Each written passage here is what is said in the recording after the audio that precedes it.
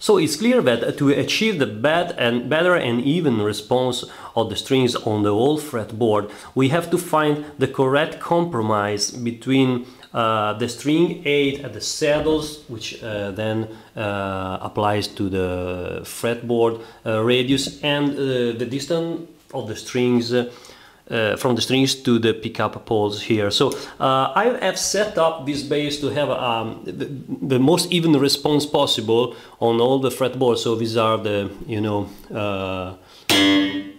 strings.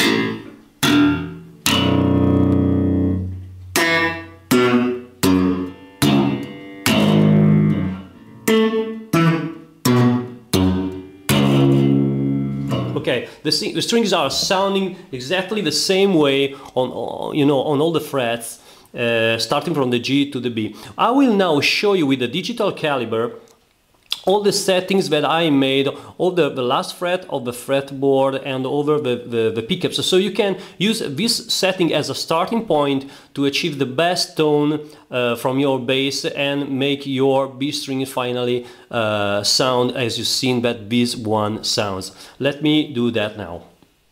So consider I'm using 0, 45, 06, 65, 080, 100 and 130 string gauge. So I'm giving you the measurement from the top of the last fret to the top, the upper part of the string. So the first one, the G string, is actually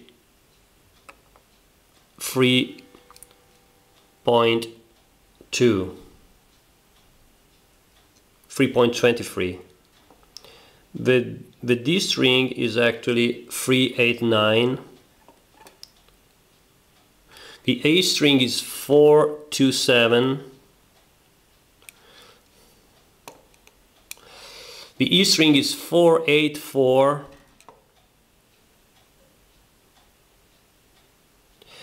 And the B string is 546. I'm going now to the neck pickup. Okay, let's go now to the neck pickup. I'm giving you the distance from the top of the string to the magnet. Keep in mind that there is a trick that I can tell you here. If you ever hear your bass sounding, you know, just like muddy, or you know, something that you don't like about your bass, try lowering the neck pickup, and you can be surprised about how the tone is improving. And now I'm going to give you the measurement. So the first string is 517. The second one is 597.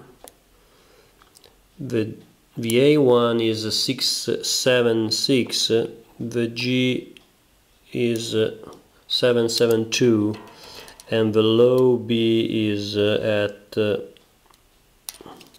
834 from the magnet.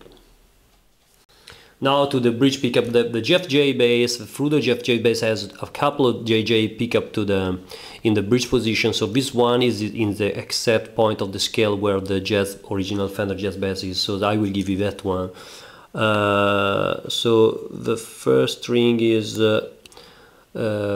469 from the upper of the string, part of the string, and to the pole. The second one, the D one, is 499.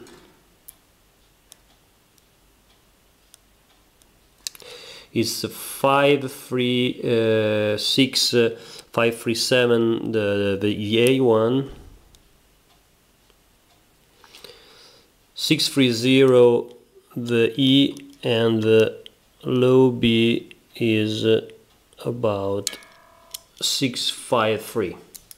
Very well, we are at the end of this new video for the bass player, our friends bass players, about how to achieve the best sounding low B string possible from our bass. As you have seen, it's something, you know, maybe it's not that easy, but it's not that difficult anyway.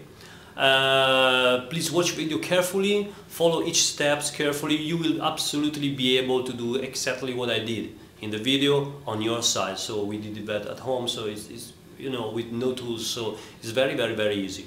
And I plan to make some other video for bass players, especially I was thinking about one about removing the low, the dead note from the bass, which is something which happens very often on bolt-on basses. Anyway, we'll see you later.